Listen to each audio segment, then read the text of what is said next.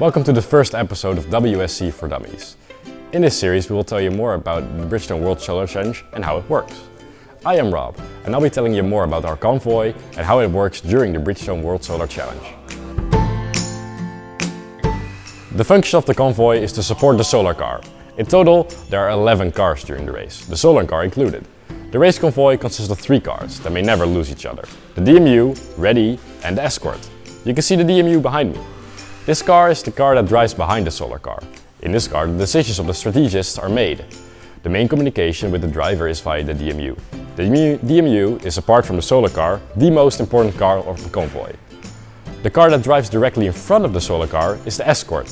The Escort guides the solar car through the outback and has all the communication with the rest of the convoy and other cars on the road. But what about the other cars in the convoy? In this picture you can see all cars in a row. There are 3 media cars that house our media crew. These people make sure that you can experience the Bridgestone World Solar Challenge at home. The weather car checks the weather conditions 1 hour in front of Ready. The Eagle prepares control stops and the Scout communicates all oncoming traffic. We hope the people in the service won't be that busy and can sleep all day because they are there to fix Ready on the road if necessary.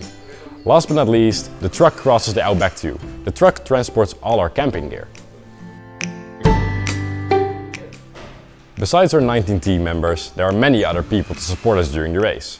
There are 3 truck drivers, a media crew and a few former team members that drive with us too. These people bring the needed experience about the Bridgestone World Solar Challenge to make the race a success. In total our team from Twente consists of 39 people during the race. Thanks for watching this first WSC for Dummies. Next Monday we are here for you too, with a new item about a driver and the way your solar car Ready is controlled during the race. So stay tuned and see you next week.